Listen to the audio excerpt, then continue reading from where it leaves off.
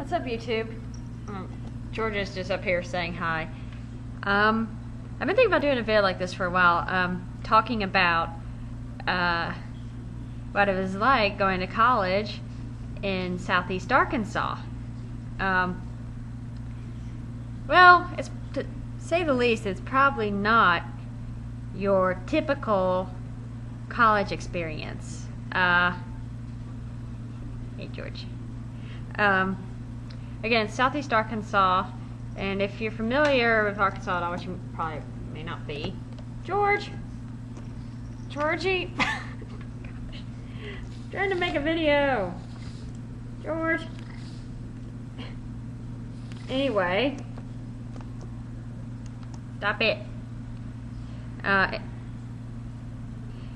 One other thing, tell you a few things about the school. The town it was in, Monticello, is very isolated, to say the least.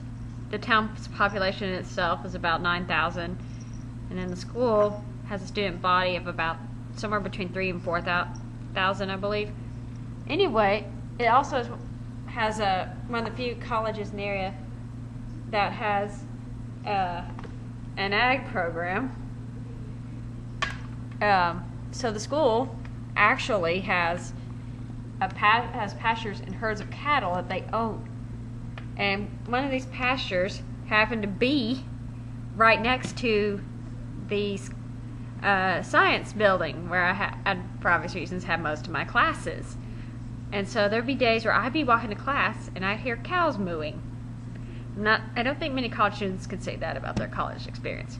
Also, if the wind happened to not be blowing correctly, you'd sometimes get a very nasty smell.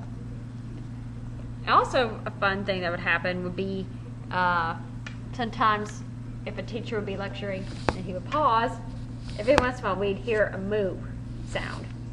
George, stop it. Stop it. Anyway, so yeah, cows. There's also this one, we also have a rodeo team on campus. And there's one time, I remember I was walking back from the science center to my dorm, and I happened to see just a fully saddled horse just standing there by itself with no rider in sight. So wherever this thing came from, it must have wandered all the way from the backside of campus where the rodeo stables are. And this thing was just standing there. So that was different. See, another thing, so hunting is extremely popular in Arkansas, and especially once you get outside the greater Little Rock area. So when hunting season came around, be it ducks or deer, you'd have people coming to school in their hunting gear, because either they had been out hunting before class or were going hunting after class. Oh, and lots of pickup trucks, as you might expect. So yeah, college in a hick town. Lots of rednecks, lots of good old boys. George, you're making this very difficult. Anyway, see, what else can I tell you that you might find amusing? Well, our mascot was the boll weevil. It's a basically a cotton pest, and it's kind of hard to imagine how a bug could be intimidating, but I guess when you think to a bunch of farmers something that can cause millions of dollars of crop damage, that could be kind of scary. So anyway, we were the boll weevils. Our colors were green and white. Fortunately, they stopped doing this one annoying cheer, which was like, weevils, ball weevils, ball weevils.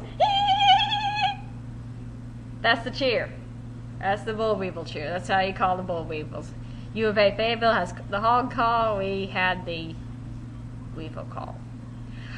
Let's see. Oh yeah, and the feet. I don't know if this was intentional. It probably was. But our female sports teams were called the Cotton Blossoms. Get it? Get it? cotton blossom. Boll weevils eat cotton blossoms. See? But it was also a very right-wing part of town. So we had sororities and fraternities, but they weren't allowed to have houses on site. So they would often commandeer our common areas in our dorms for activities. That was fun. It really got on my nerves. So very isolated. To get there, half the trip from Little Rock to Pine Bluff was by freeway, then the rest of the way was 2-lane highway. So just to give you an idea of just how out that was. They spent a lot of hours driving. Any other fun stories I could tell? I guess right now that's it. If I come up with any more, I might make a part 2. So, I bet this isn't quite your average college experience. So, let me know what you think about it. Like I said, if I come up with any more stories, I'll share them with you. So, bye for now.